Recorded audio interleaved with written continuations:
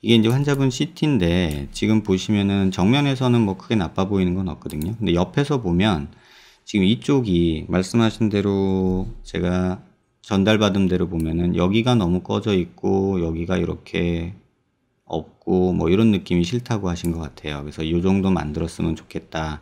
이제 요 얘기를 하셨는데 사실 여기도 납작하다고 하셨는데 요걸 뼈 사진으로 한번 볼게요. 보면은 지금 환자분 같은 경우는 여기가 튀어나오신 분이에요. 그러니까 여기가 꺼졌다고 말할 수도 있겠지만 여기가 많이 튀어나오신 분이에요. 쉽게 말하면 보통의 사람들이 두상이 이렇게 있다면 환자분은 약간 이렇게 있는 스타일인 거예요. 이런 식으로. 그래서 여기가 더 상대적으로 납작해 보이는 거죠. 그래서 지금 보면 이 상태에서는 뭐 여기 만드는 거는 개인적으로는 찬성인데 여기 뒷부분은 사실은 굳이 해야 되나 라는 생각이 좀 있어요. 지금 이렇게 보셔도 여기는 둥그렇게 잘 있거든요. 그리고 반대쪽에서 이렇게 보면 여기가 유독 솟아 있을 뿐이지 지금 여기가 납작하다고 여기를 만드는 거는 글쎄 라는 생각이 조금은 들어요. 그래서 실제 수술을 만약에 하게 되면 어떻게 했으면 좋겠냐면 저는 뭐 여기 정도에서 이렇게 만드는 것까지는 찬성을 하고 싶어요. 앞에 뭐 이렇게 만드는 건 뭐 원하시면 여기 안화상 융기를 조금 더 뚜렷하게 만들 수도 있고 아니면 그냥 여기 꺼진 것만 메꾸는 정도에서 멈출 수도 있고요. 뭐 요 정도 그래서 한 대략 한 많이 넣으면 한 1cm 정도까지는 뭐 가능하리라고 보고요. 굳이 여기를 또 이렇게 만든다고 하면 뭐 만들 수는 있는데 이제 두피가 과연 이 볼륨과 이 볼륨을 견뎌낼 수 있을까라는 좀 의구심이 들어요. 그 다음에 하나 또 참고하셔야 될 거는 제가 조금 그림을 그려보면요. 여기는 측두근이라는 녀석이 이렇게 근육이 붙어 있는 동네예요. 그래서 저희가 보형물은 웬만하면 이쪽은 잘 안 넣거든요. 겨우 넣어봐야 뭐 한 요 정도는 좀 침범해서 넣기도 해요. 그래서 요 밑으로는 넣을 수가 없고 그래서 정면에서 이렇게 봤을 때 지금 환자분 두상으로만 보면 지금 실제 보형물이 들어가는 범위는 여기서부터 뭐 요렇게 해가지고 요런 범위에서 요 교근이 조금 침범을 한다고 해도 한 요 정도까지 요렇게 들어가는 게 실제 수술 범위가 될 거예요. 그래서 요 정도 뭐 요 정도까지는 가능할 것 같아요. 여긴 조금 너무 많이 갔고요. 한 요 정도까지는 가능할 것 같고 여기는 이제 측두근이 요렇게 가요. 측두근이 이런 식으로.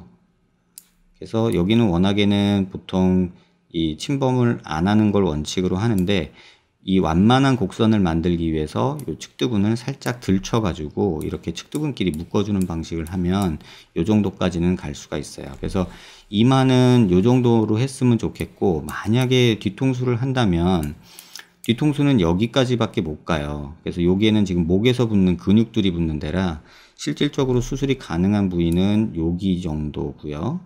요 정도고요. 아유 여기 너무 많이 내렸고 한 요 정도고요. 실질적으로 가능한 부위는 그 다음에 여기도 마찬가지로 아까 보여드렸던 측두근이 이렇게 가요. 여기서 이렇게.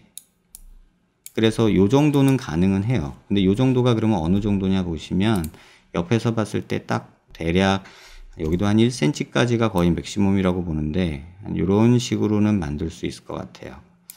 근데 굳이 이걸까지 해야 되냐라는 거는 조금 의구심이 들어요. 그래서 고개를 조금 이렇게 숙여서 보면 지금 뭐 여기는 그렇게 납작하지는 않거든요. 근데 지금 여기가 납작해서 지금 싫으신 거거든요. 그래서 조금 여기랑 또 비대칭도 조금은 있어요. 두상 중심 라인은 맞춰줘야 되기 때문에 이렇게 본다면 조금 이쪽을 뭐 만들까 말까 뭐 이런 생각이 조금 들기는 하는데 두피에 대해서 뭐 조금 탈모 생기면 내가 그냥 모발이식 하겠다 뭐 이런 결연한 의지가 있으시다면 해볼 수도 있지만 이 부분은 한번 잘 생각해 보시길 바래요. 왜냐면 지금 보통의 두상들은 이렇게 떨어지거든요.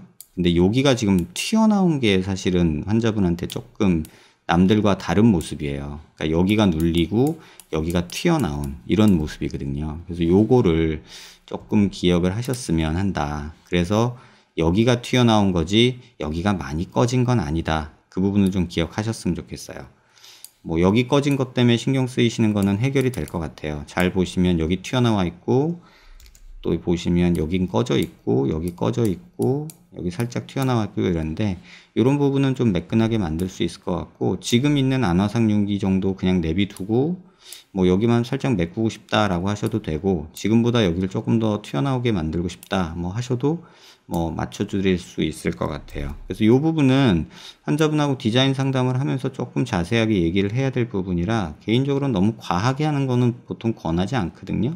그래서 요런 라인을 따라가거나 아니면은 뭐 안화상윤기를 조금 더 만들어서 뭐 요런 라인을 따라가거나, 아마 둘 중에 하나를 선택하게 될 것 같아요. 환자분 수술 결정되시면 저랑 디자인 상담하실 때 한번 뵙고 그 다음에 진행하더라도 수술을 진행하는 게 맞지 않을까 합니다. 영상 천천히 살펴보시고 추가적으로 질문 있는 부분에 대해서는 메일로 연락 주시면 답변 드리도록 하겠습니다. 도움 되셨길 바랍니다.